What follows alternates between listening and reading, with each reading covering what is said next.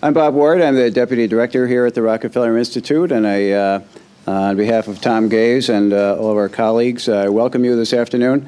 Tom is out of town and not able to be with us, but we are all fascinated by this topic and looking forward to a great discussion.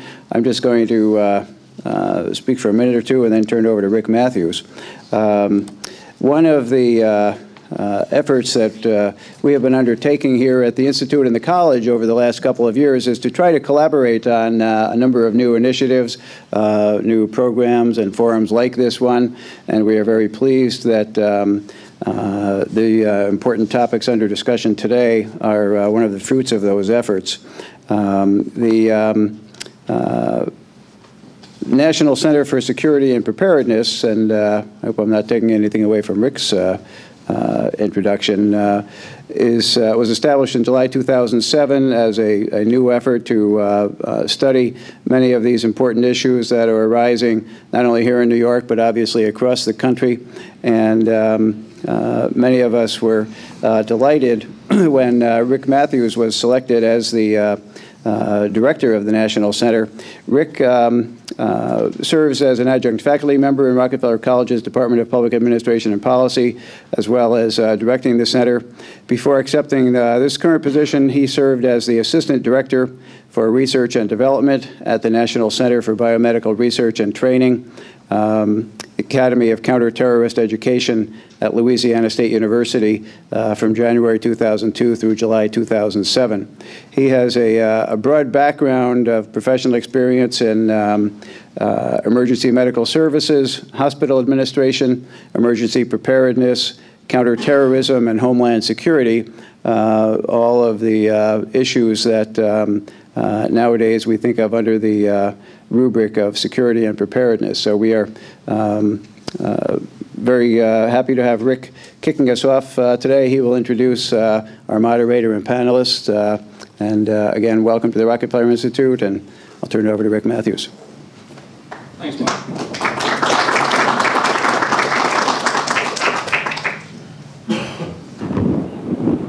When we were asked about something for around 9/11 and what was significant and what are some of the things that have changed so much since those horrific attacks, one of the things that I find most interesting and most probably biggest change is how we actually chase terrorists. What do we do? How do we do it before those attacks? How do we chase criminals? I remember I worked my career worked the Oklahoma City bombing that morning. And I remember, getting about 2 hours after the actual explosion, looking around and, damn, big hole, huge thing. How could this happen in the United States? In that case, it was a bad guy, a U.S. citizen, former military guy that did it with some help. But it shocked us. It shocked us in terms of the preparedness side of the house. What should we do in terms of being prepared in the United States? But it didn't shock us enough to think about how to prevent it, how to protect against it. And so we got past the part that we had the first trade center. It made news. We didn't do a whole lot about it afterwards. But on 9/11 was our wake-up call. And a lot of things that took place. Probably one of the most, I think, interesting and most potentially life-changing for what we do was, in fact, what the Patriot Act did for us, or could do for us, or has caused to us, depending upon how you look at that act, provisions of it, the laws that it intersects, the way we conduct business. And people ask me all the time, are we safe? Are we getting better? And really, it comes down, I think, a couple of things. We in the United States are happy with our country. We have the best liberties, the best place to live in the world. We can go from one state to the other without showing identification. We can do all kinds of things without seeing a police officer in a bad way. We can cross in and out of the country relatively easily. It's a good life. We have a lot of freedoms. Could we be more secure? Yeah. We probably wouldn't like it, I don't think.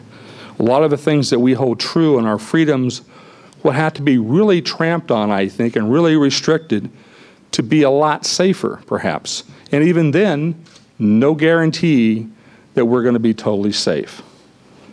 You think about it now, we still don't like the fact that we have to take off our shoes and we have to only carry 3 ounces of fluids or more in a bottle on a plane. There's a lot of reasons for it. We don't like to walk through the serpentine lines. We don't like for people to look at us and look at our behaviors. We don't like any of those things. A lot of those things are perhaps necessary. I think all of us would agree that we like to prevent an act before it happens. And the prevention of terrorist acts is really what this discussion is about, and then again how we prosecute it later, and so on. When asking about this panel, we put together what I think is a very interesting dynamic and certainly different sides of the House panel. We're going to be moderated today by Paul Klein. Jim Clark is the one we advertised. Jim had as an emergency in his family, could not make it. Arguably, which is going to be better, Clarky or Paul? I'm not sure which. They're both probably very equally good, equally witty, equally great moderators. So we're very happy to have Paul. Paul is a former district attorney here, practices in the private sector now, involved in building training and training prosecutors, defense attorney, cops and people for many, many, many years. Received his law degree down the street at Albany Law School. Got an undergraduate degree from SUNY, not from Albany, but from SUNY. And now he's here to help us today, guide the ship, as we say, through the today's proceedings. As we go through this, we're going to have a period of where we're going to have a few opening comments by the panelists. Paul will have a couple of comments. The panelists will have a couple of comments. And then there will be a series of questions and discussion that Paul will lead the group through. At the end of that, there will be a relatively short opportunity for questions and answers to the panel from the audience. And then I know that most of us will be around for a little while after that if there's any other one-on-one questions you may want to ask. Our panel, though, we're very, very fortunate in our panel. We have, on the far left, we have Kevin Lewebrand, who's a civil liberties attorney, I guess the best way to put it, extraordinaire, has personal experience, great deal of experience in defending not just criminals, but is also involving people that have been involved in being prosecuted for crimes involving terrorism. He is been here for over 28 years, over 100 cases, state and federal courts, specialized, as I said, in federal civil rights, federal criminal defenses. He's had 2 cases he's tried where the Patriot Act has actually been involved. And I think you'll find him a very, very able debater today on these proceedings. Next to him, we have Jim Horton. Jim is now the Assistant Director of the Office of Counterterrorism. He runs the public safety shop at the Office of Counterterrorism for the Division of Homeland Security and Emergency Services.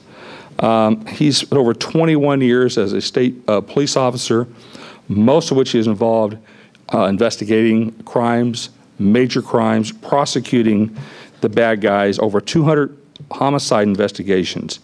From there, he left and joined the New York State Attorney General's office, where he became a deputy chief investigator and continued in what he was doing. He's had extensive history in teaching and instruction.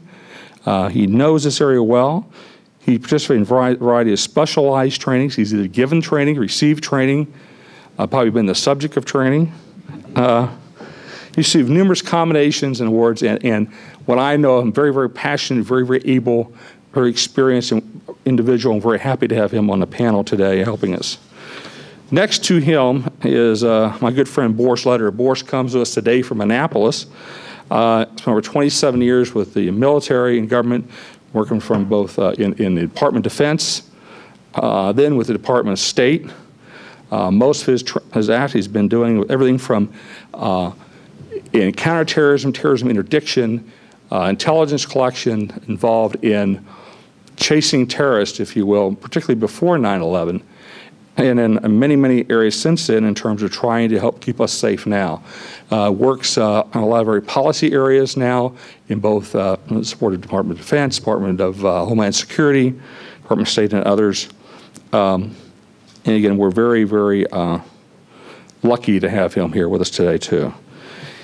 And finally, and certainly not least, we have the U.S. Attorney for the Northern District, Richard Hartunian. We're just happy to have him here. He's a great deal of experience both now and before this posting. He has, he's done everything. He's Vice Chair of the Border and Immigration Subcommittee of the Attorney General's Advisory Committee. It's a long name for an important person. Clark told me to tell you that. He deals in a wide variety of areas, as you might expect, in the U.S. Attorney's Office. He's came out of here. He's serves one of the nation's principal litigators. He's has some personal experience as well in terms of the consequences of terrorism. Very able debater, very able litigator, and extremely happy to have him here and bring the federal perspective to this debate. With that all being said, my 7 minutes of fame are up. I turn this Augusta over to you, Paul. Have fun.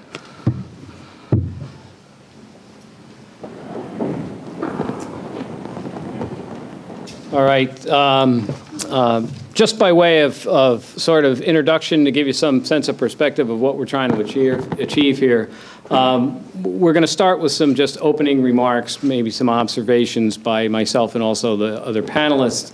And then we're going to go into a panel discussion, which hopefully I'll be able to, direct some thought-provoking questions at the appropriate parties, and maybe they can share with you some of their insights into just exactly what's happened since 9/11 in the law enforcement community. Now, along those lines, let me just, offer up my personal observations. Back on September 11th, I was the district attorney of Albany County. And that day is one of those generational events.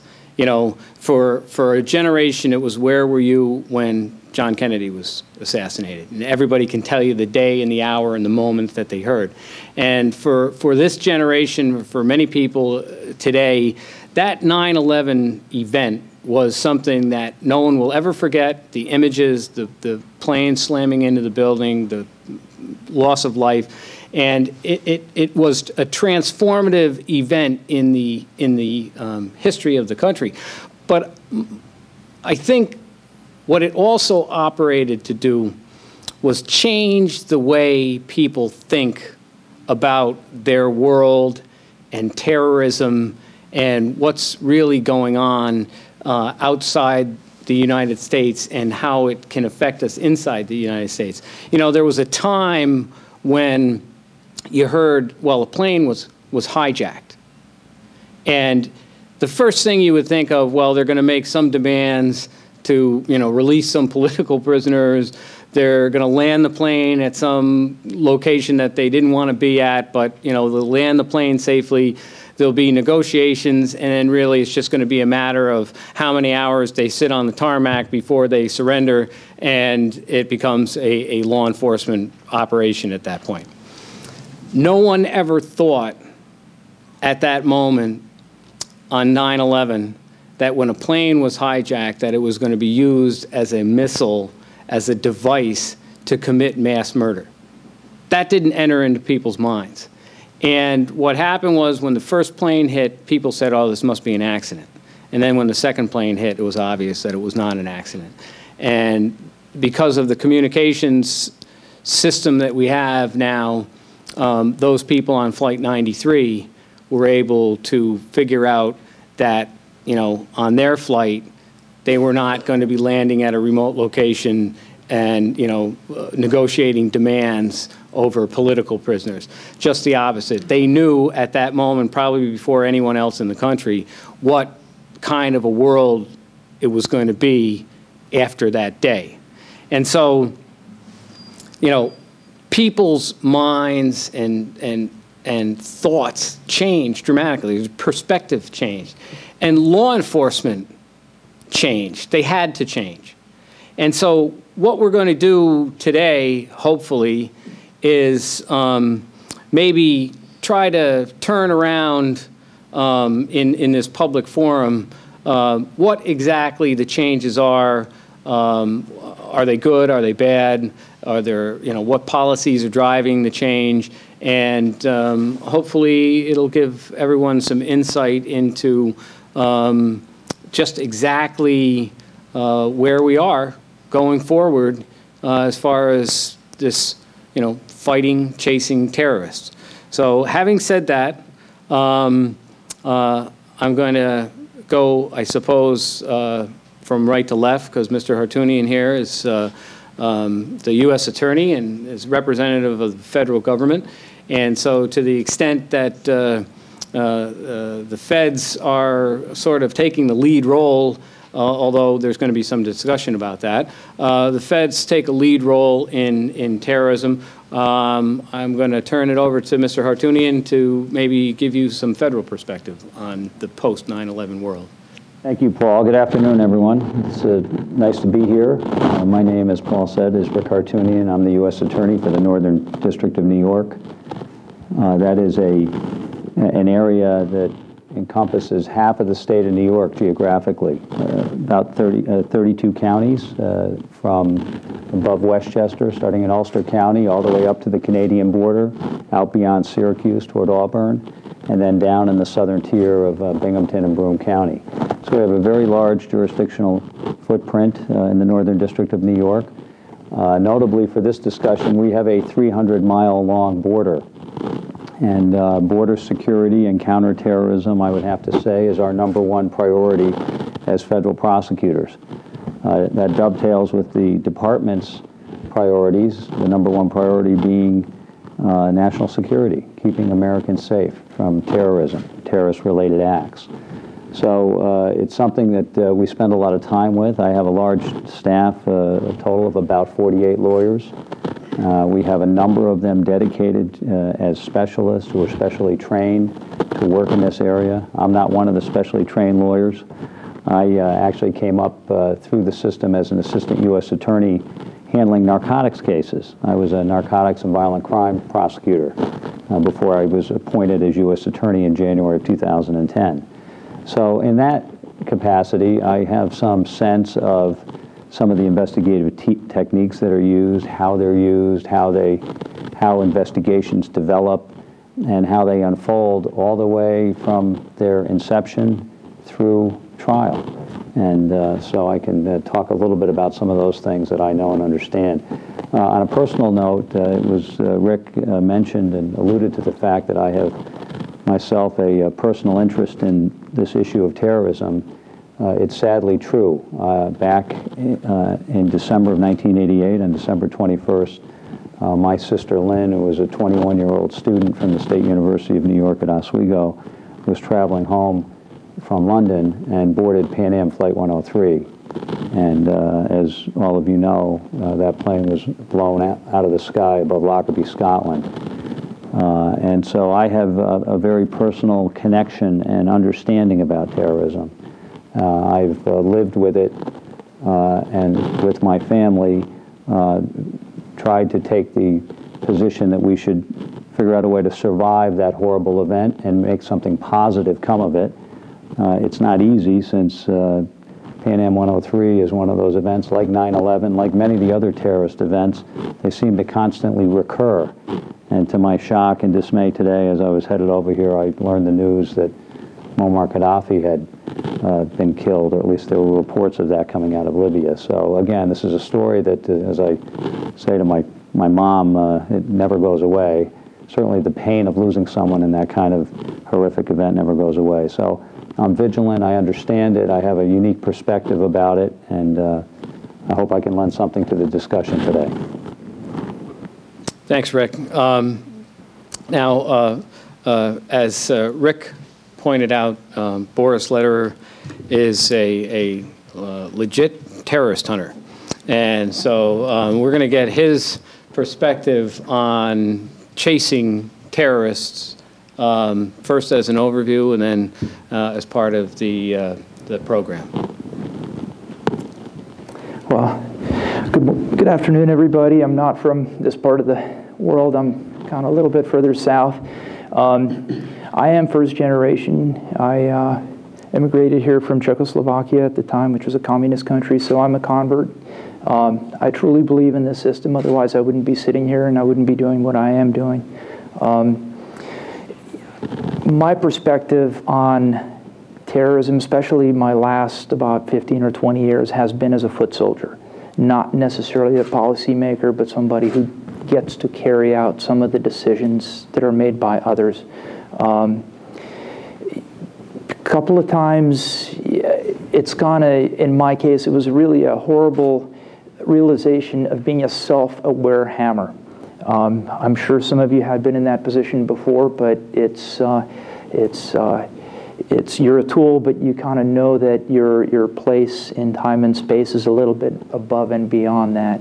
You try not to create what are, in a DoD terminology, called black swan events. What that means is that a fairly insignificant individual can have an impact on the world in either a good or a negative direction. So you kind of try to follow those orders as much as you can.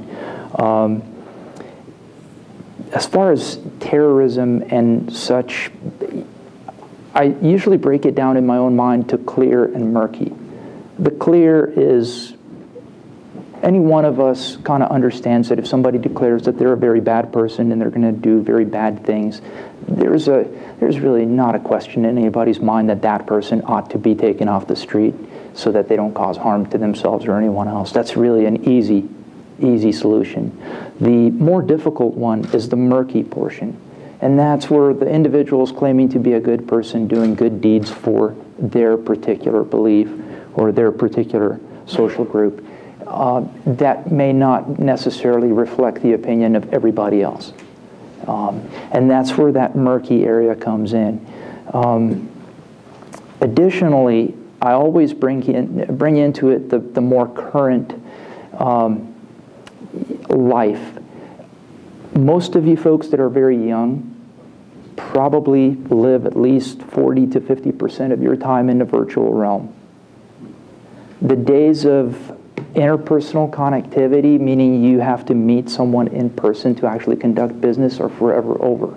A lot of what we're dealing with, especially with the Patriot Act and the discussion that's going to take place, how do you conduct security operations in the world where 50% of our time is spent in the virtual realm?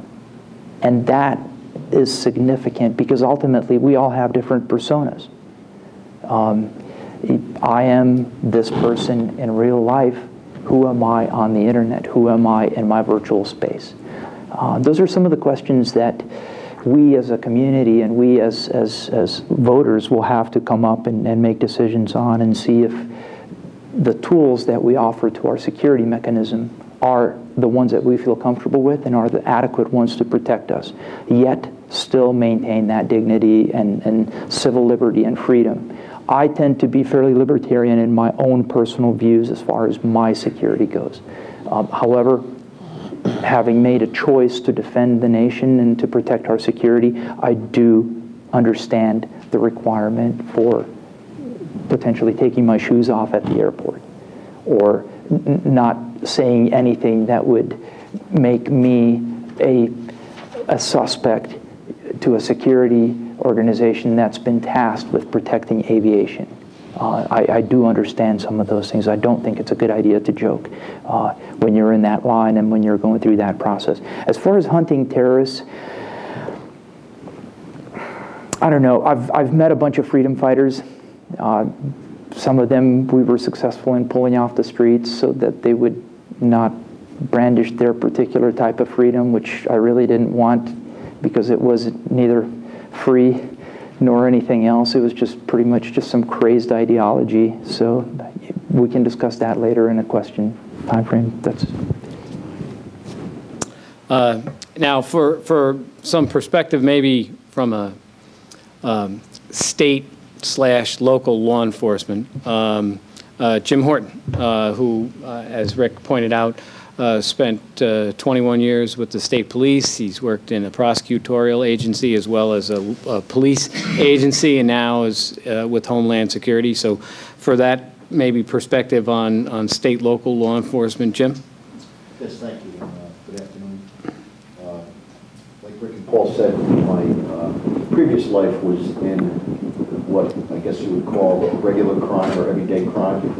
And in particular, most of my experience was in homicide or major crimes. So it was a reactive role that we took. The crime had to happen, and then we'd react to it, investigate it, arrest, and prosecute, hopefully. So I guess I'm here to give you that perspective back then versus today. Law enforcement, how they're trained, what they're doing, boots on the ground guys. I have the luxury of having my son is a state trooper, a road trooper, and he also happens to be an attorney, so he's a deep thinker, I guess.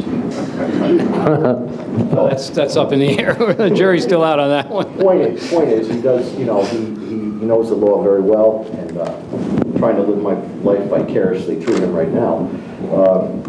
And right now, I am at the Office of Counterterrorism. My duties include, but aren't limited to, liaison of all police agencies in the state of New York. I don't know if you know this, but there's over 590 police departments in the state, not including federal.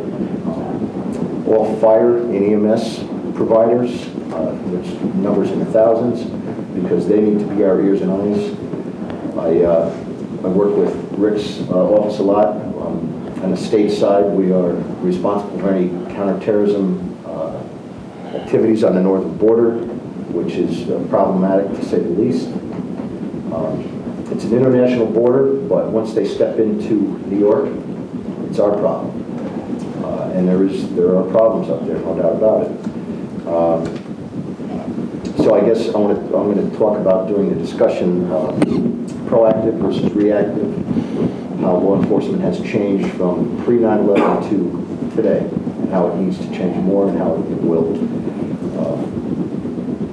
I would welcome any questions. We are sort of scripted up here, and I get that. We got together beforehand. We talked about what we're going to talk about.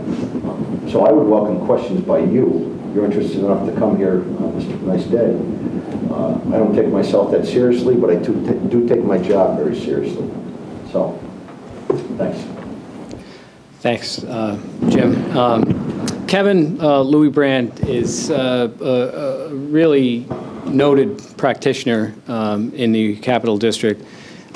He does a lot of work in federal court and a lot of work in state court. And he has, some firsthand experience in dealing with law enforcement agencies as an advocate for someone accused of crime after 9/11. And I think he has a unique perspective on sort of the difference between the practice and the interaction with the prosecutors pre-9/11 and post-9/11 in cases which arguably have what I would characterize as sort of a terrorism component to them. So Kevin's going to share some, in short form, I guess, at this point, so his perspective on the pre-9/11 and post-9/11 advocacy on behalf of people charged with crimes. Kevin? Thanks, Paul. Back in middle of 2004, I fairly well-developed federal practice and got a phone call from a magistrate judge. I was in Boston.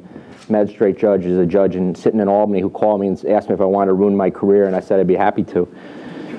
He asked me to accept somebody accused of money laundering in connection with a terrorist acts and a conspiracy, and I agreed to do it and did it with a lawyer named Terry Kinlan. He represented one defendant, and it was a prominent case to the extent that we learned what the fellows to my right, who I have so much regard and respect for, they know everything that's behind the curtain that I didn't know and I couldn't learn in our case, and the difference that we learned during the course of litigation after 9/11 was how difficult it has now become or became to get information to help a defendant charged with a crime. And our case was particularly acute because it was on really the business end of this proactive investigative techniques that were being used. It was people who were not engaged in crimes and that they were induced, and the government acknowledged they were induced in a sting operation to commit crimes and then were arrested for those crimes. And it did not, according to the jury and according to the judge that presided over the case, right up until the U.S. Supreme Court concluded it was not entrapment. It was a lesser form of it, and the fellows we represented ended up serving and are serving 15-year sentences for terrorism-related activities. But what the most important thing that we learned from the case was how far we had to go to try to figure out what the government had on our clients, to the point where we really didn't see what they had, but would go to the courthouse, and on the roofs across the street would be men with machine guns, and the streets would be blocked off, and there was double security. And we could never quite figure out why, because of a lot of the provisions of law that protect that information in order to protect us. That's what the information was designed to do. It was all done according to law, laws that we disagreed with in representing our clients. And it was a process, a learning process, because it really changed how the federal courts had always worked. I'd done lots of work with Rick Hartunian, who I had a great relationship with and still do. He didn't work on that case. But the files would always be open. You'd always know what the charges were and what facts there were against your client. And this was the beginning of the process now that exists, I believe, where it's really hard to figure out what is against your client, which makes it hard to represent your client and creates suspicions that maybe are warranted and maybe aren't warranted. All right. Now, what we're going to do is, to the extent that chronologically, we've talked about pre-9/11 versus post-9/11. We're going to do a little pre-9/11 to try to get some perspective on where law enforcement's collective head was at on the 10th of September 2001. So again, we'll maybe start with Rick. What do you feel was law enforcement primary criminal focus prior to 9/11? At the international level, at the federal level, and even down into the state and local level. Well, as you know, because you worked with me, we were at the district attorney's office pre-9/11. And at some point in the 90s, primarily Paul and I worked there as assistant district attorneys, and we were involved in violent crime cases. That's really what monopolized the time of local prosecutors. Paul handled murder cases, I handled narcotics cases, violent crime cases, some fraud cases periodically we would see come into the office. But generally, we were in a very reactive mode. And it was a rare situation, certainly on the local level, where we got involved in an investigation that kind of unfolded that we played some role in. I went to the U.S. Attorney's Office in 1997 and became an assistant United States attorney and continued my work as a narcotics prosecutor there. Interestingly, the work of a federal prosecutor is much different than the work of a state prosecutor in this major respect. Federal prosecutors get involved in investigations at an early stage. They're typically presented with a case that is unfolding. They may meet with agents from a federal agency, the Drug Enforcement Administration, the FBI, or the ATF, and be given information and work with the special agents from those agencies, and then come up with an investigative plan.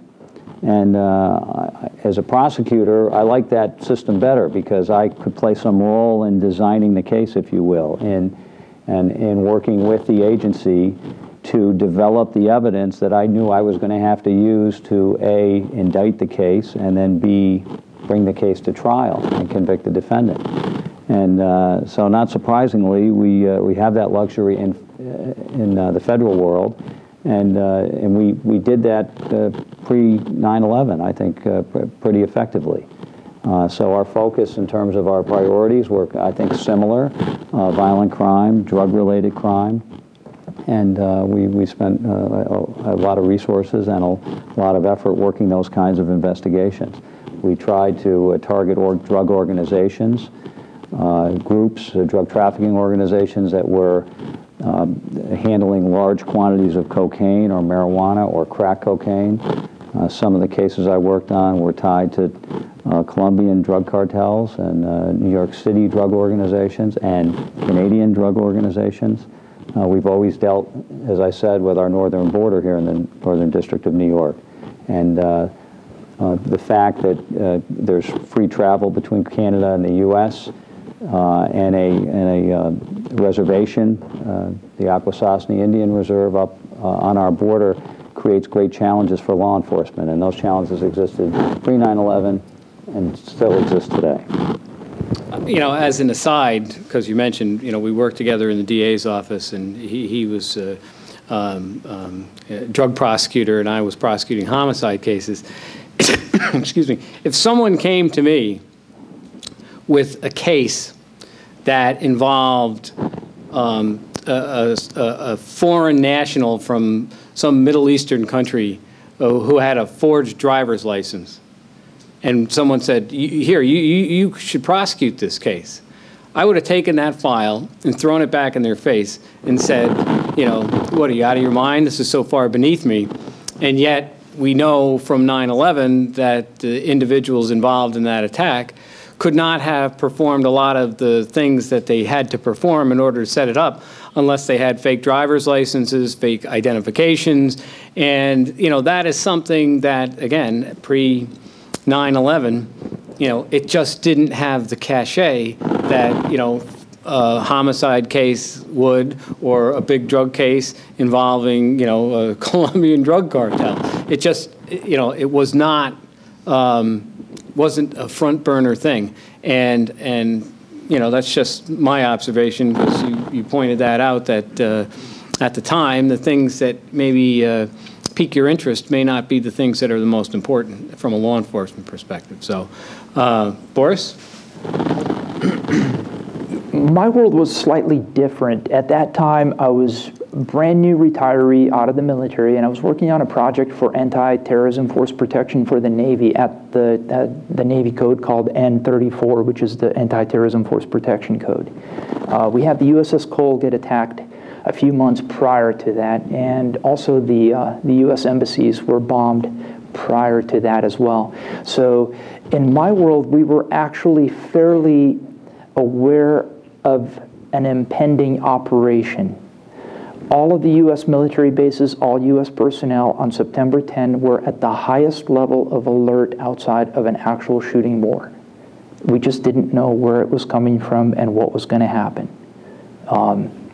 So that's basically where it stood. For about a week prior is where the force protection level was elevated to that higher level internationally. However, DoD, Department of Defense, being what it is, it tends to function fairly cyclically as well. And the Anti-Terrorism Force Protection Project within the Navy itself started off under the immediate sort of impact of the USS Cole, and it was spearheaded by a two-star admiral. By the time that I was involved in the progress, it was controlled by a commander who was very capable. He handed it off to a Navy lieutenant who was also very capable, and on 9/10, it was in the hands of a very capable unpaid summer volunteer intern. So that's where the Navy's anti-terrorism force protection was on 9/10. On 9/12, it was right back in the hands of a two-star admiral, and it elevated and escalated from that point on. My previous life prior to that was hunting down at that point primarily what we were terming PIFWICs, which were persons or people indicted of war crimes. And that kind of, it spilled over into the entire spectrum. We were looking for folks in Rwanda, we were looking for folks in Europe, we were looking for folks in South America, pretty much wherever guys were hiding who were indicted by The Hague for various war crimes out there. We had some levels of success in that arena, but once again, there were enough signatures and signs, even on the very basic, low ground level, that we should have seen already back then that there was something else taking place in the background. Operations in Bosnia, there was quite a few times where we were running into what then would be the Al-Qaeda guys. And we just never really, it didn't make the connection at that time. It was kind of like what you were saying, to where, yes, if we were a little bit better at catching those guys at that point, we probably could have prevented some of the escalation of violence that we're having to deal with right now. Now, along those lines, and maybe I will save this question for later on, but you indicated that you were involved in sort of international war crimes. In your experience, do you have in your own mind a definition for someone who is a terrorist as opposed to someone who may have committed, a crime against a people? Is there a difference? Do you see a difference? It's murky at best, is the short answer. However, when I was looking at various acts committed by some of these folks, in my mind, let's say, the Al-Qaeda example of terrorism, to me, is a terrorist activity. There's really no legitimacy behind anything that those attackers did. Take over an airplane, capture a bunch of people hostage, and fly the airplane into a ground target and kill a bunch more people. That really, there's really, I am sure that in their minds they were trying to do it for greater glory, what have you. I'm sure there were all kinds of reasons. But that was really an act of terror. What Rick was describing earlier, I still can't go to Oklahoma City and not cry like a little baby. It really had that kind of an impact. I think the punishment that McVeigh got was way too lenient. However, that to me is a clear example of terror.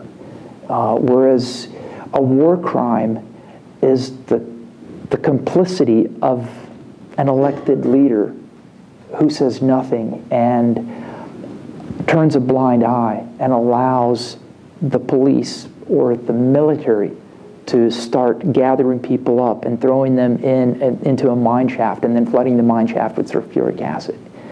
Those are just some of the examples we were having to deal with. Now that, to me, yes, that person didn't do it to cause terror per se, but they were complicit in the fact that they allowed it to happen. I don't know if that's a good enough sort of example. I don't know that there's necessarily a good enough or not good enough. But I sort it out that way, kind of.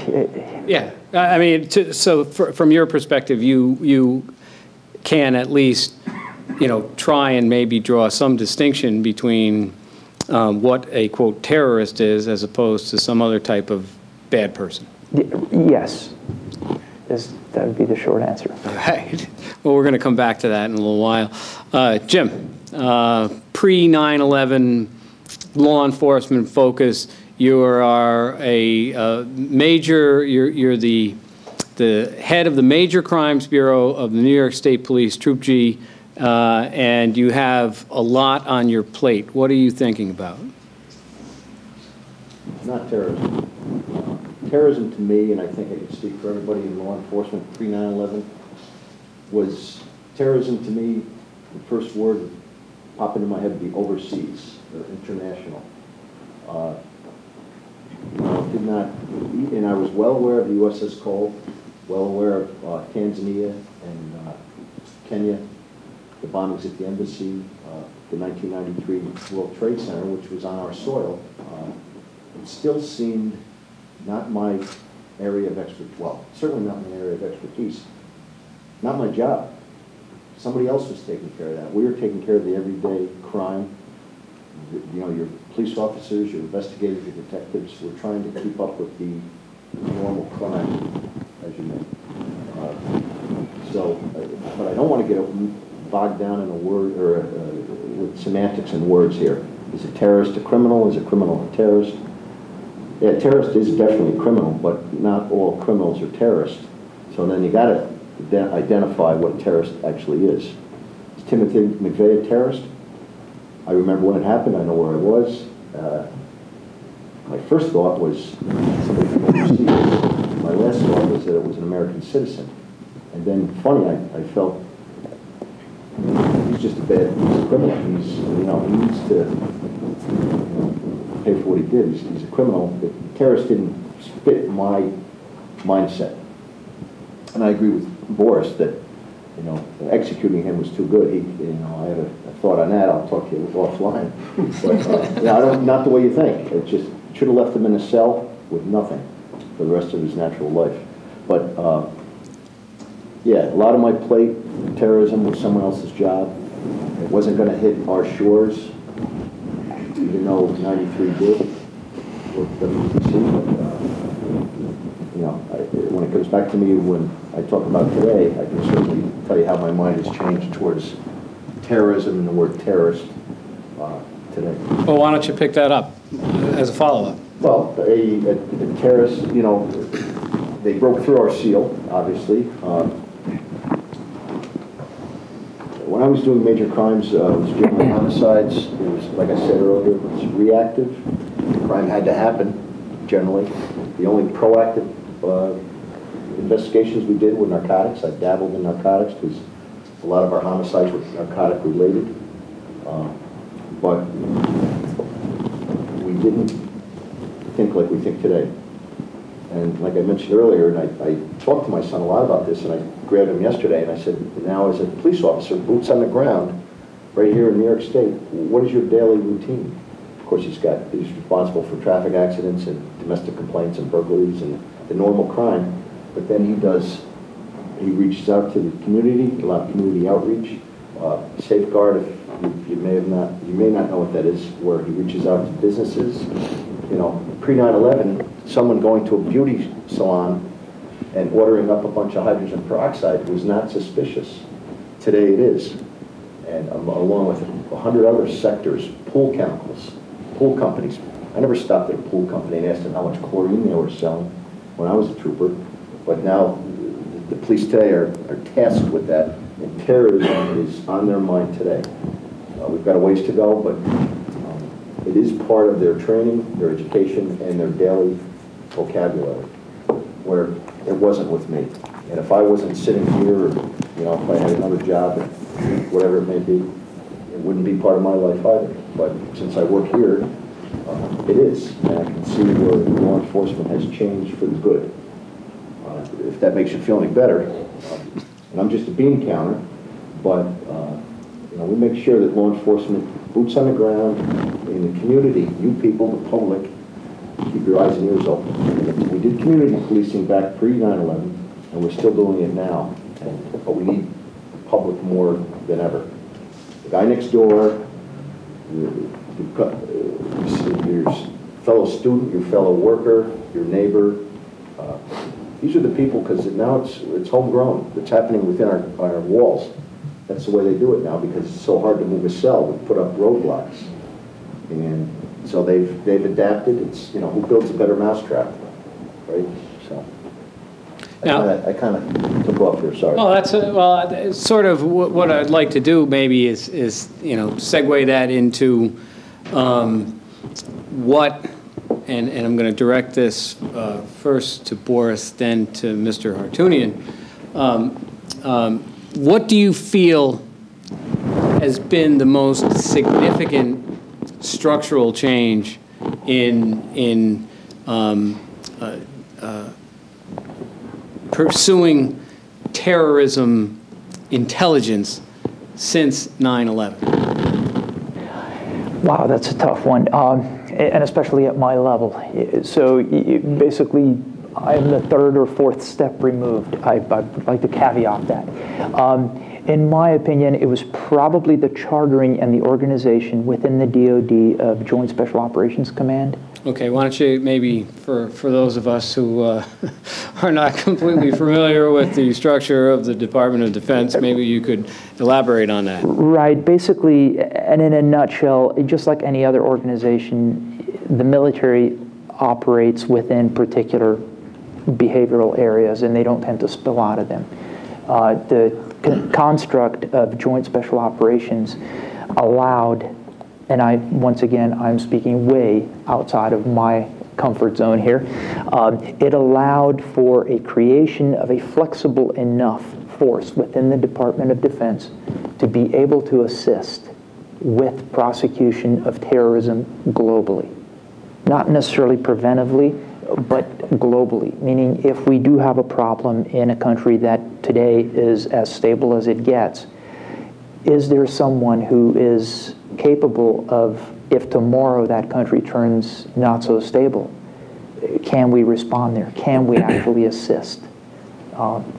It would be to that degree. And the creation of JSOC was probably the sort of the key component in the real terms of people doing the work. The actual internationally. Internationally, and I believe at a certain point, just the ability to transfer some of that international expertise and offer it to the domestic law enforcement or to the domestic response community, meaning in an advisory role. Hey, we've already developed an SOP that assists us with these kinds of things. Is it useful to you, the law enforcement? In those areas. Rick, as far as federally, what do you think has been the most significant structural change that came as a result of 9/11? I think it's the law enforcement counterpart to this joint operations idea, and I would say that we use the term fusion centers.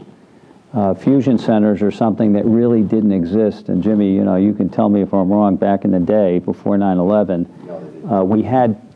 we operated under a task force concept once in a while, but this concept of fusion centers is a post 9/11 phenomenon that I think the data would, if you would read it, would suggest to you that in maybe 05 or 06 there were a handful of them, and I think there's more than 70 now around the country. We have one of the flagship fusion centers right here in the state of New York, the New York State Intelligence Center, the NYSIC as we call it. And it is a physical location where many officers and agents come together and they actually gather and disseminate intelligence. That's something that didn't happen prior to 9/11, obviously. When you say gather and disseminate intelligence, now, is there intelligence being pushed from the top down, or is there intelligence being pushed from the bottom up? And who are the stakeholders in the whole fusion notion? I think the intelligence comes from a whole bunch of different sources. I think it comes sometimes from the intelligence community after it's been developed. I think it comes from all the different agencies that are out there. And what it does is it allows analysts to kind of gather the information together and to make some sense of it, to send out alerts and to send out information and to increase the level of communication. It's also a resource that investigators who are working cases can use to turn to and try and develop information that's out there. So, these fusion centers are a big deal, and they're operating around the country, and the federal government's actively involved in them. The other thing that I think was a very big development, led by the FBI, is the Joint Terrorism Task Forces. Again, a task force idea where groups of agents at the local, state, federal, and in some cases the tribal level, even some of the tribal PDs. And we have very good relations with our tribal PD partners up on the Akwesasne, come together and actually work cases jointly, investigate cases, participate in investigations, and track information down. And so those are new developments, post 9/11 developments that I think are a big deal. Jim, state? It goes both ways. The information comes in from the public through Safe New York Tips line, which who cares what that means or what the number is? Call 911 if you see something suspicious. That means the information will come in, and it'll go to the fusion center. It'll be analyzed. It'll be looked at, checked all the databases. Which pre 9/11 there were no databases together. You know, this was not TV cop business where you just put a name in and up pops all this information. There's privacy issues back then and now, which Kevin, I'm sure, will probably want to discuss or talk about. But the information will come in, it'll go up the flag, come down. If it's credible, if it needs more work, they'll assign it to a person, or like Rick says, the JTTF, Joint Terrorism Task Force. So there is a system in place today to take tips and, you know, not just have one person say, it doesn't sound credible. There's checks and balances, and I know in the audience here we have some of our analysts from the NICIC, who, when we get the back and forth, would be happy to tell you how that works to a point. Yeah, information flows both ways. Pre-9/11, unfortunately and embarrassingly, it didn't work that way. There were a lot of what they referred to as silos or stovepipes, and a lot of holding things close to your vest. I saw that in narcotics because my informant, you didn't want to lose your informant. But now, hopefully, the egos have been, you know, set aside, and the fusion centers are the vehicle to get this information, connect the dots. A lot of work to do. You know, there's a lot of dots to connect. What do you connect? It's very hard. You know, to put a tip coming out of the UK into the state of Wyoming and then down to Florida and back and forth. And it's not easy work, and the analysts, I give them all credit that they deserve. So things are much better than they were. I got to tell you that for sure. So you got, you know, a tool in the toolbox, the Fusion Center, okay? And so I'm going to talk about another tool in the toolbox that some people say it's not a tool, it's a weapon. Other people say it's a great tool, and that's the USA Patriot Act. And there was a lot of controversy surrounding its passage. I distinctly recall, you know, the debate when the librarians against the Patriot Act came out hard against the Patriot Act. And, you know, who's going to argue with librarians, right? You know, obviously there's something wrong here, right? And there was a lot of debate, and it was passed. And then some of its provisions went into effect. There were many people who you know, basically condemned the act. And then last year, President Obama signed legislation to extend certain provisions of the Patriot Act for a year. And in 2011, it's been extended through June 1st, 2015. What I'd like maybe Mr. Hartunian to do, if he could, maybe share with us some of his thoughts on what the Patriot Act does and perhaps what it doesn't do. Well, I don't think it changes some of the basic investigative techniques that we've used and we continue to use, but it did certainly do something very important that Jim alluded to, and that is, I think, lowering the wall that existed between the intelligence community and the law enforcement community. There had previously been really a stovepiping of information and not significant or sufficient interaction and exchange of information that would allow intelligence information, for example, to find its way into the law enforcement community and be acted upon in some way. That always presented great challenges, I think, with sources and with methods by which the information was obtained. But the wall was taken down with the Patriot Act. I think that was probably the most significant change.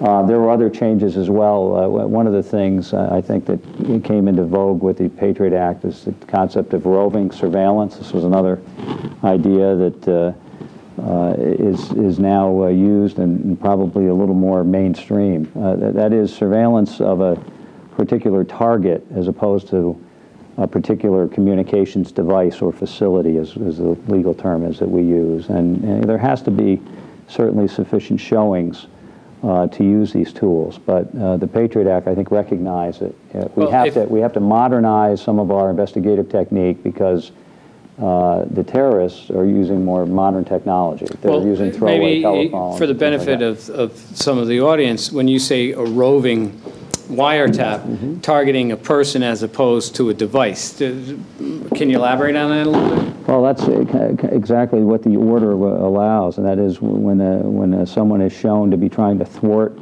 the discovery of their surveillance device, and who is someone who is maybe frequently changing phones or using throwaway telephones or carriers or providers. It allows the interception to be of the person, and what it does is prevents there from being significant delay in trying to figure out, for example, what the next telephone is, or the telephone number is, for example, that the person has been using. So the agent wouldn't have to go back and get a new warrant, right, they would have, for that particular phone. They would have made a showing that this is what the target, for example, has been doing. I mean, there has to be a showing made, and be allowed to target whatever facility that the prospective defendant will be using. As you sit That's here, kind of an example. As you sit here today, do you know whether or not there's been a challenge to that authority? I would expect there would be. The technique's been used. Wiretap orders and applications are frequently challenged in federal court, and I can't give you an example offhand. Well, let me ask you this. There's been some like I said, the librarians against the Patriot Act, that there's somehow this notion that the government can just access individuals' reading materials to find out whether or not they're, reading pernicious material. Did the Patriot Act operate as some kind of a change in the process? I'd be surprised if the government, agents went into libraries and started flipping through Dewey Decimal systems just kind of at random. I mean, knowing what I know about the operation of federal law enforcement, we typically have significant predication before we commence an investigation. There's some reason, basically, is what I'm trying to say. We, like all agencies, have limited resources. We don't have a limitless supply of resources.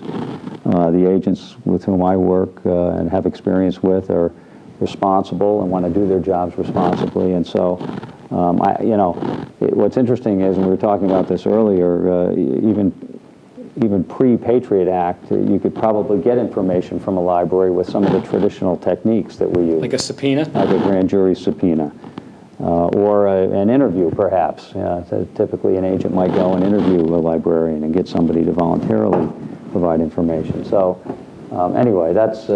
So, do you think that the Patriot Act operated to significantly change the way law enforcement conducted its investigations? Well, I think that it gave law enforcement significant tools. There's no question about it. And, in recognition of the great threat that we face, as I said, I had kind of realized it pre-9/11, but post 9/11, the country and Congress realized that we have to take significant steps to lower the wall between the intelligence community and law enforcement community, to beef up our resources in that regard, to allow some of these more modernized surveillance tools that take into account more modern surveillance or more modern communications developments.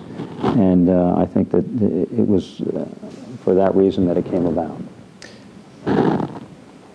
Kevin, you have firsthand experience defending an individual charged with a terrorism-related crime. Do you know whether or not in that particular case there was evidence that was gathered pursuant to provisions of the Patriot Act?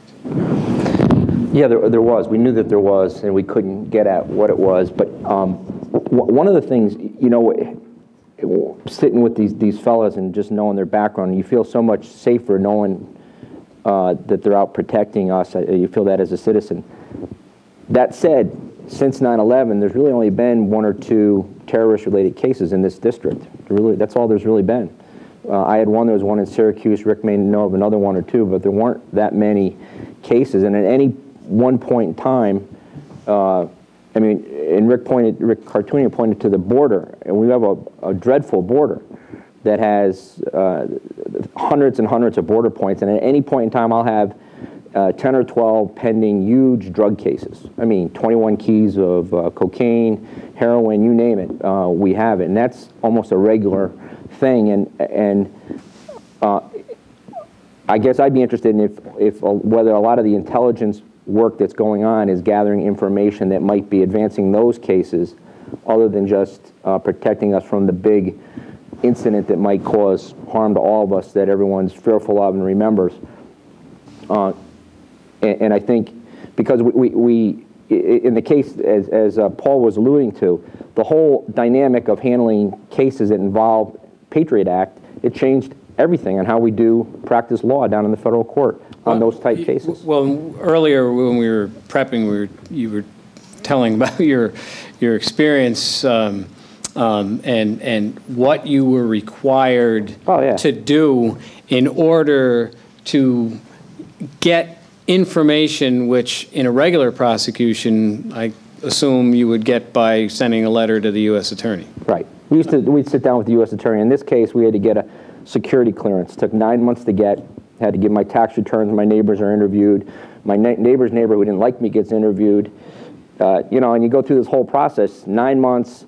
They build an office, secure building, secure room in the federal courthouse just for us. One for me, one for the other lawyer. And they built this. They brought in a secure cabinet with a combination on it. And anytime I went, I'd have to go with a guy from Washington. I'd have to call this guy up from Washington. He'd fly out. And we go to the door, we unlock the door together, we go in, we do the combination, we open it up, and there was one piece of paper in there. That was it. That was what was in there. That's what they were hiding from us. It took 9 months to do, and that was the, and that was this behind the curtain process that we didn't know what was there. And you get this sense, this foreboding sense for 9 months, we're going through this process, this is terrible, it's super secret, oh my God, what are we going to see when we go in there? And then you look at a piece of paper that's redacted even. You know, there's only a paragraph in the whole paper. And I had to sign a document that if I reveal it, that I'm, you know, committing treason. I can't even tell what was in it. We don't want you to reveal anything here today. But that's, okay. It's kind of that that mindset that gets you kind of, I don't know, sometimes misdirected. I think we kind of get, and you know, Rick has made great strides on gang drug cases. I mean, monstrous strides in the city of Albany and Syracuse. That's done a lot. I don't know if there's a lot of resources went into that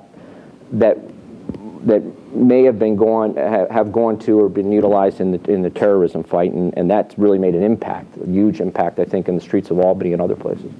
Well, in connection with your experience, what was the stated justification to you from the government as to why this information should not be made available to you?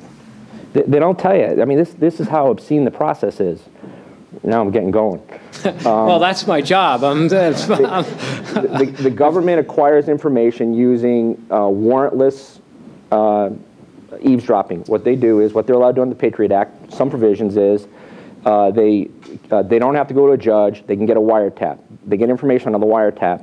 Then they go to the judge, and they go over with the judge whether they're going to reveal it to us, and we're not in the room. The defense attorneys aren't in the room. You can imagine trying to defend somebody and their Sixth Amendment right to counsel, and you're not allowed in the room when they're talking about whether the information's going to come out. And here our argument was, Kinlan and I, hey, we have maximum security clearances. We're both former Army guys who had security clearances, and we're swearing that they were, you know, on our lives we won't release the information. Let us come in the room, see what you got, and we'll debate whether it comes out.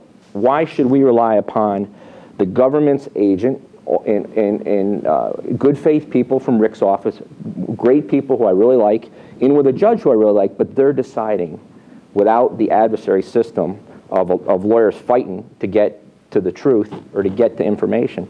That went poof with both the Patriot Act and what's called the Classified Information Procedures Act, which limits information and access to information. You put those two together, and defense people who are in the bullseye on terrorist-related cases, and that's a really broad term, they're in trouble, because they sit there and they shake and they say, I didn't do anything, and I can't find out what it is alleged I did as to why there's gunmen on the building and the streets are blocked off and everyone's looking at me like I have two heads, and I don't know why. And that's part of that whole, that's the frustration from the defense attorney side representing a person, a human being. All right. There's a question here, and I have to make a comment. I'm going to let you make a comment in a moment. I'm going to make one right now. Let me just say, I mean, and Kevin and I are good friends, you may be surprised to know, and have actually worked many cases together, and there's no more zealous advocate or anyone for whom I have greater respect than Kevin Louisbrand. But I have to respectfully disagree with his characterization of the process. He used words like hiding and behind the curtain and obscene. I think those are kind of inflammatory words. I think Kevin would concede that the government, in this case, followed the rules of the CIPA Act, the Classified Information Procedure Act, which provided for the process that the lawyers who prosecuted that case undertook. And it provided for a review by the trial judge, the district court judge, the Article III lifetime judge. It provided for a balancing of whether the information is of a national security nature, whether the revelation of the information would somehow cause harm to national security. So there's a necessary balancing that has to be done, I think, that is addressed in the CIPA Act. And that act was followed, and I'll point out that not only did Judge McAvoy make the determination that it was appropriately followed, but the Second Circuit U.S. Court of Appeals reviewed the case and reviewed the material in the record and agreed and upheld the conviction on appeal. So I understand Kevin's frustration at sometimes some parts of the process, but we followed the law. Well, and to get down sort of to brass tacks here, because this was my next question, which actually it was good that you interceded there for a moment, because I'm going to ask this question. As a matter of policy, Kevin, do you think the Patriot Act goes too far? I'm not an activist in any respect, but I believe that when someone obtains the right in law enforcement to listen to your telephone conversations, that they need probable cause to believe that you're engaged in criminal activity, and they need to pass that in front of a judge. And when they can do that freely without a warrant, without a judge looking at it, and can listen to conversations, then you're on a slippery slope, and the slippery slope slipped right into my client and sent him to jail for 15 years, in part, not completely. That wasn't the reason he went to jail. He went for worse reasons than that, what the government did to him. But the point is that that's what they're allowed to do under the Patriot Act. That's what the government, law enforcement, is permitted to do, and we're left with trusting the good faith of the people who we are assigning and giving that power, and that's what we're doing. All right. I think we know where you stand on that. I've never used the Patriot Act.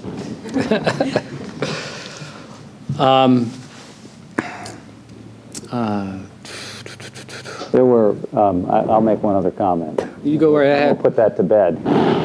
But, Kevin points to some, secret reasons behind that case. There were reasons that were spelled out in court about how that case unfolded.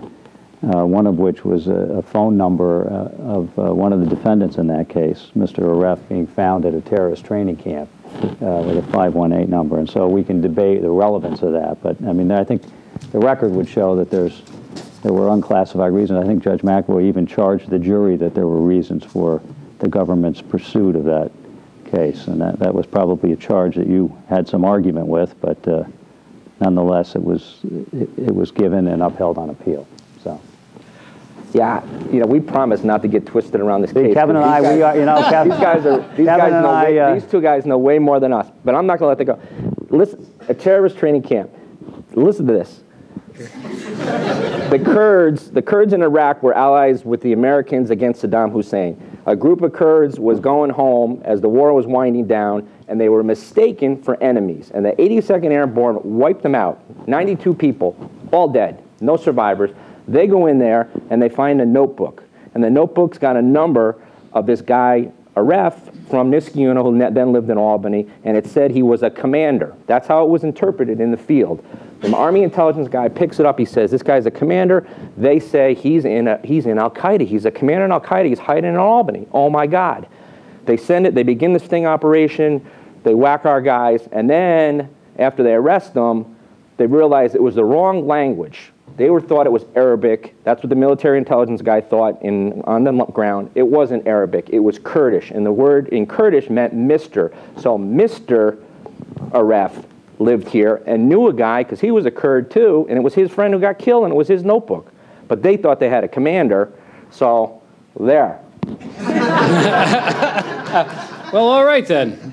And I'm not going to let that go. I'm not going to belabor it either, because these guys know are much more versed. Kevin, Kevin knows I was not on the prosecution team. Kevin made these arguments and did so passionately, and our side was well represented as well, and they were aired out, heard before Judge McAvoy, and reviewed in the Second Circuit Court of Appeals. And the case was affirmed on appeal. But in any event, I appreciate your passion, Kevin. Now, to sort of maybe, we're going to move into the next phase, but, as sort of like a wrap-up. I'll go again, I'll start with Mr. Hartunian to my left, and just go down the line. Your sense, your impression, your evaluation of where we are today, better, worse, prepared, unprepared, where are we 10 years after 9/11 in terms of the security of the citizenry of the United States? I think we're more aware. I think law enforcement is working much better.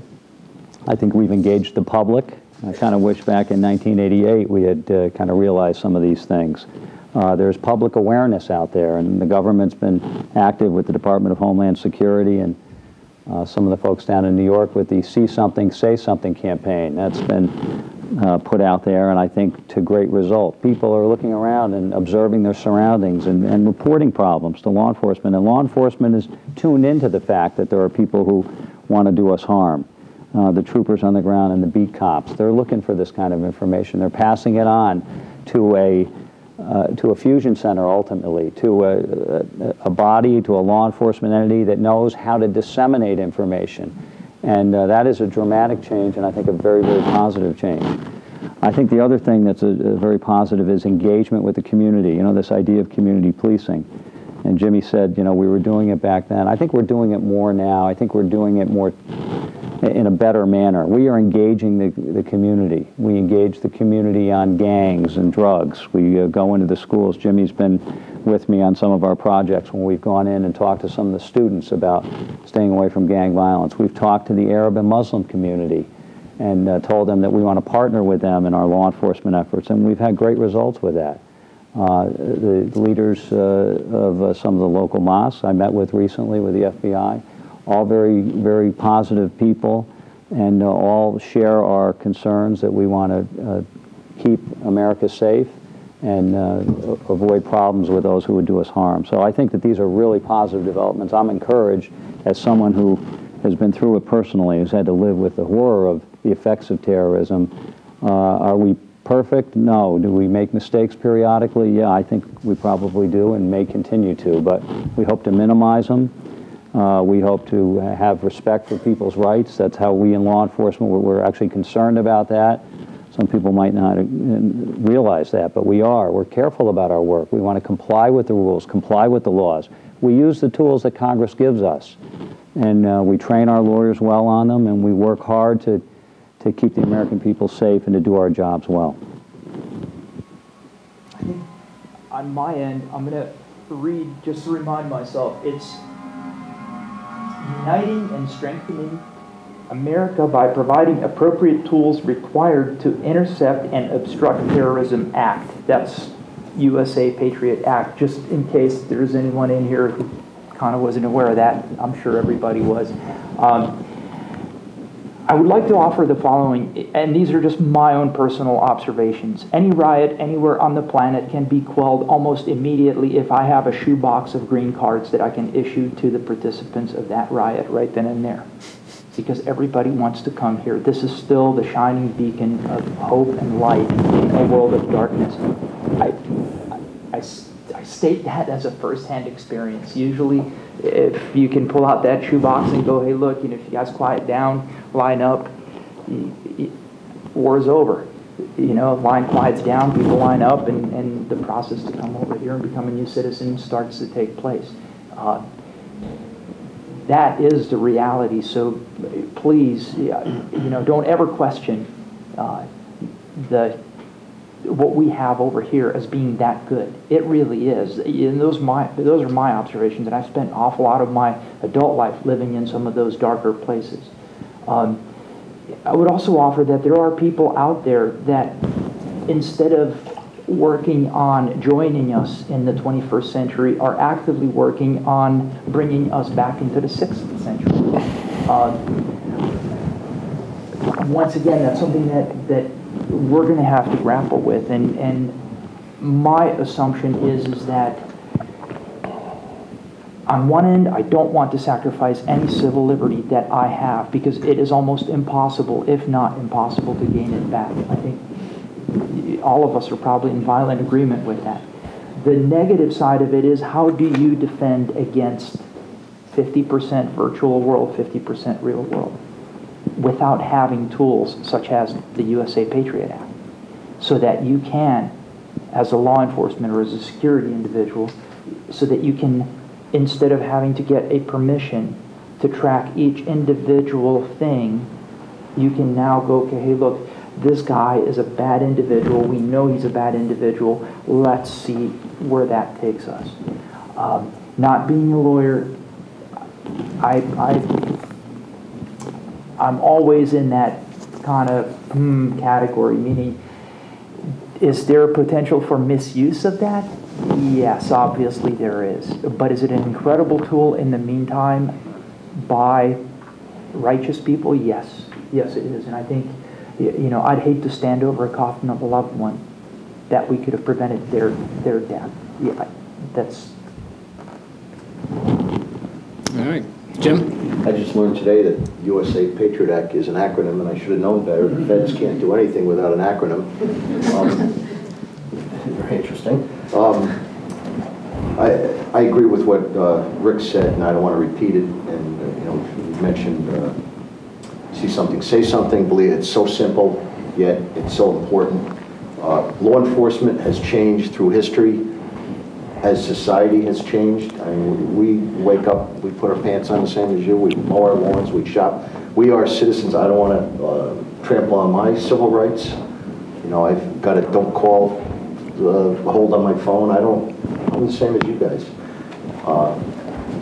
However, I told you, I don't take myself that seriously, but I take my job very seriously, and I play by the rules, and I demand that anybody around me, law enforcement, play by the rules, whether it be investigating a homicide or chasing a terrorist. So, yes, bad things happen sometimes, and it makes front page news when law enforcement goes askew. Kevin, it's good that Kevin is the checks and balances on the system, and we have to have that. That's why we have courts and juries and judges.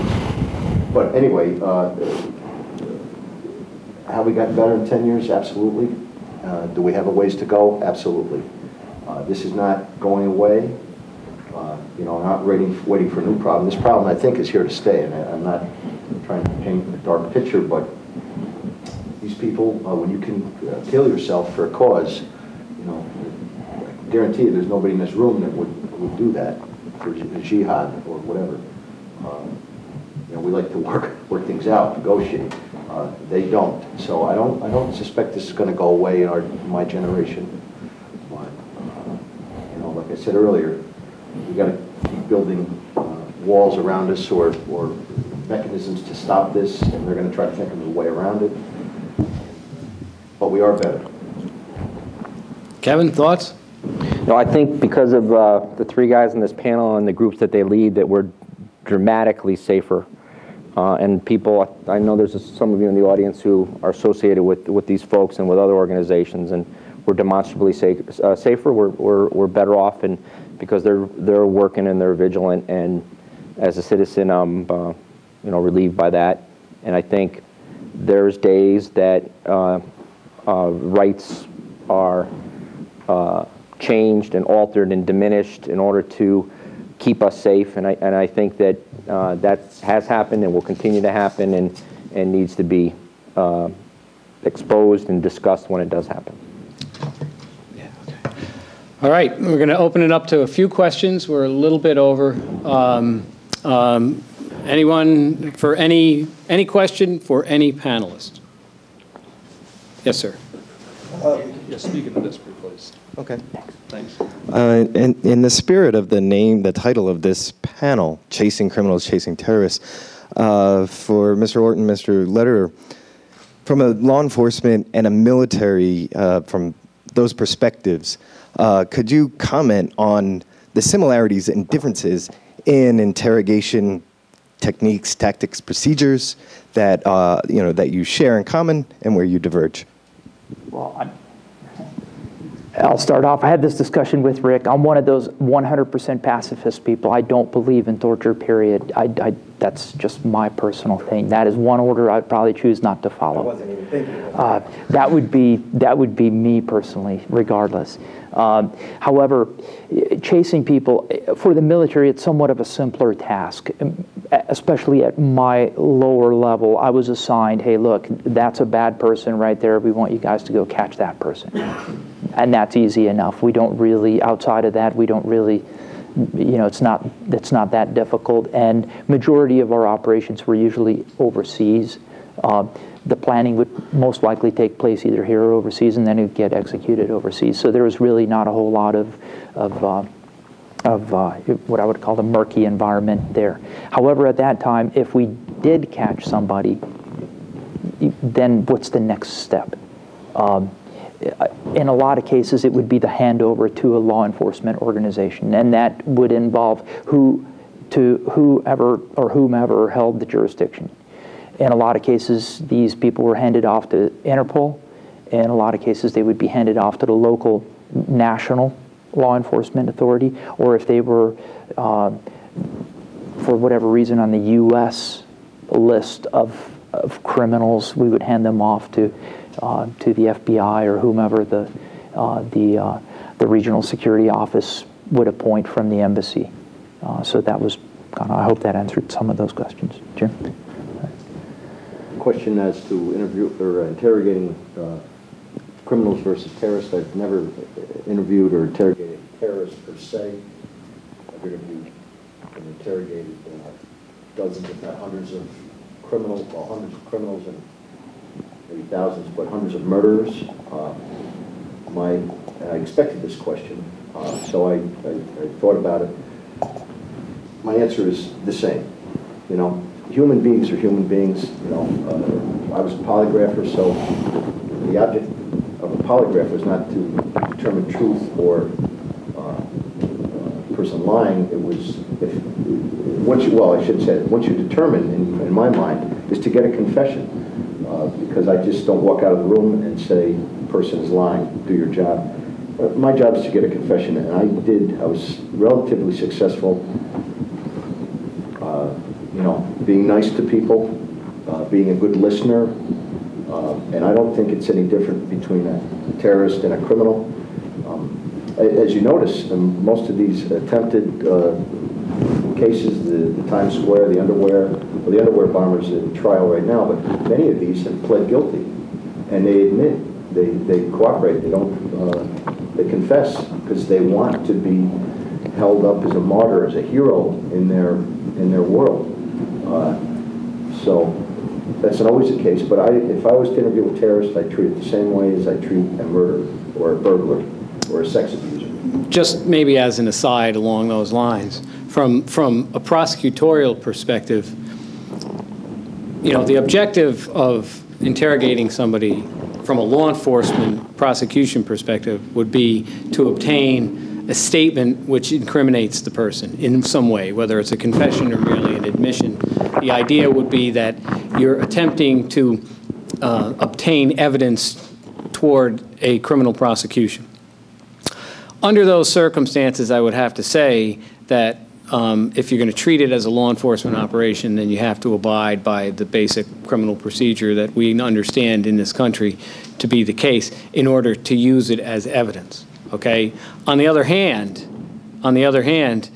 if the objective is to gain intelligence, then those full panoply of rights associated with criminal procedure and evidence gathering go out the window, and it's really a matter of what is the appropriate protocols that the government has established for obtaining intelligence as opposed to gathering evidence for a criminal prosecution. So I think there's a legitimate distinction between those two. But yeah.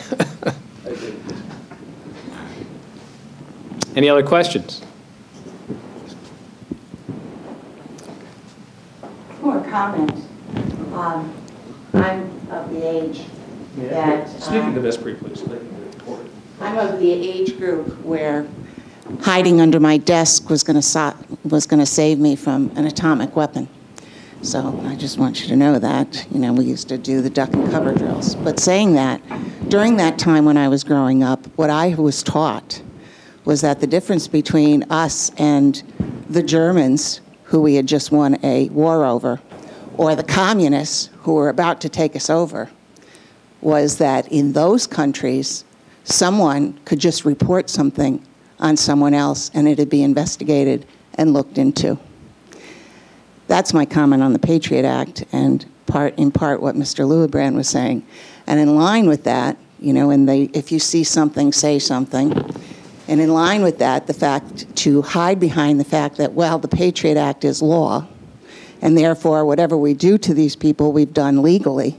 There are a number of other laws that people were prosecuted under that we later found out were horrible, terrible laws. That's just a citizen's perspective. All right. One more question here? My question was in the same vein on whether you think the panoply of things under the name of TIPS or safe communities or whatever, how much more sophisticated is that system than the Stasi or SAVAK was in its day?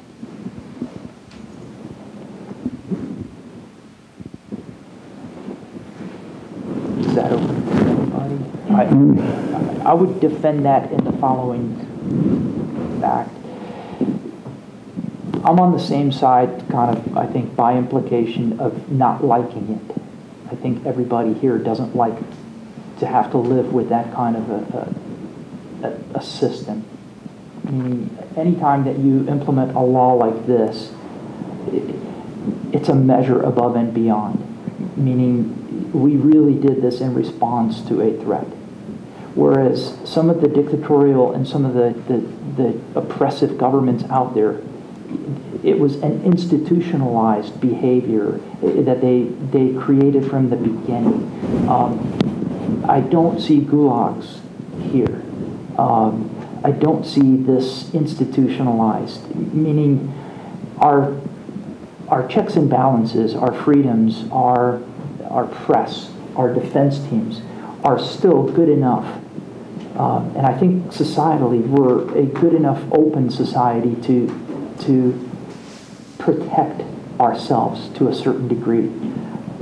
I would be the first one to defend against any abuse beyond that particular system, meaning, and this is just kind of an interesting question, is, and I think it was Padilla that was kind of put away really without a whole lot of anything else. Right or wrong, I'm not sure, but however, if that prevents, it's that sort of very philosophical argument, is that one person's removal from society something that's going to save 1 million people because he didn't get to detonate a nuclear device? And I'm not sure whether he would have or not, I don't know, but is this tool adequate enough, yet restrictive enough, to allow for removal of somebody who is that crazy to actually try to pull something like that off from society at large, from causing harm to themselves or to someone else, yet, however, be restricted enough not to impact anyone else? I don't have an answer. I don't know. But I'll be the first one to defend anyone who goes beyond the scope. Does that make sense? Well, yeah. I think we all, nice of you. I think we're all in a violent agreement with that's that. Very nice. That really is very nice of you. But I don't. Your ability to protect a Bradley Manning is what? It's, once again, I think it's one of those where, as a group of individuals under a free society, the organization of that is the fact that you and I are having this discussion, and the fact that we can dedicate resources to defense, and in a non-violent manner, we can actually protect ourselves. I think it's a much more difficult area to defend your innocence. I truly believe that. I think any time that you as an individual have to, where you have to defend your innocence versus defend your guilt, it's a different organic mix almost immediately. These are just my gut, these are my personal gut sort of, that's the way I feel. I can't speak for the rest of the panel. We have time for just one last question, and that's individual's had their hand up for quite a while. Thank you. It's been a very interesting discussion. I just wanted to say, we talked about borders, bringing up walls. I think the most important thing. You're gonna have to keep your voice up. That all of us believe in these two rooms is that, we take down some walls, speaking federally and on the state level, but that we don't build up walls among us as citizens, basically, like Mr. Horton said at the end, that we bring up walls to protect us as a nation. And my question was just at the end, because we've talked about prosecution and these sorts of things, like maybe Mr. Litter, if you could speak about, what venue is best to actually prosecute people that figuratively and normatively stand outside the law. Basically, is it a tribunal, a military tribunal, like we've had in the past? Or? I'll just make a comment on that. I think it's clear that the criminal justice system plays an important role in our fight against terrorism, and I mean, that's my role in the process, and I think that recent events have borne it out. If you look at the number of cases that have the terrorism-related cases that have been brought just in the last 2 years. There's a list of cases that I could provide you with that would demonstrate how the criminal justice system can successfully deal with this problem this new emerging threat that we're facing since 9/11.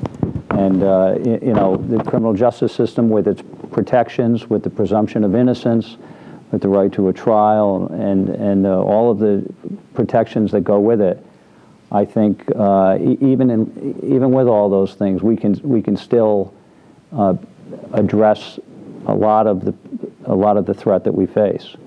I think back again in the Pan Am case, and there was a lot of question among the families back then about what to do with the 2 Libyans who were initially accused, and I think back and note that it was interesting even back then that it was decided to use the criminal justice system. There's actually a trial held in the Netherlands, and one defendant was found guilty, another defendant was convicted.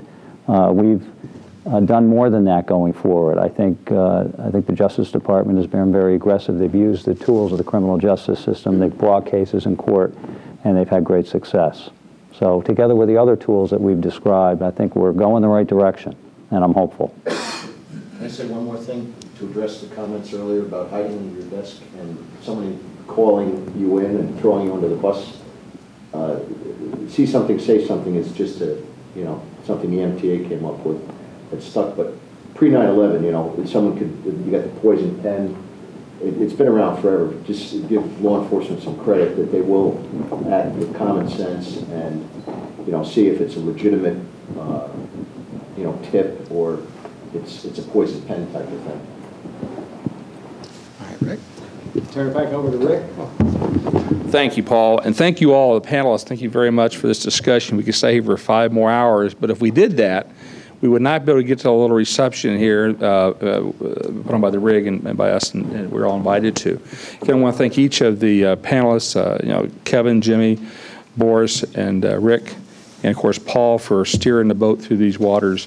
Going to be around for a few minutes. If you have any further questions, feel free to ask them. And at this point, Bob.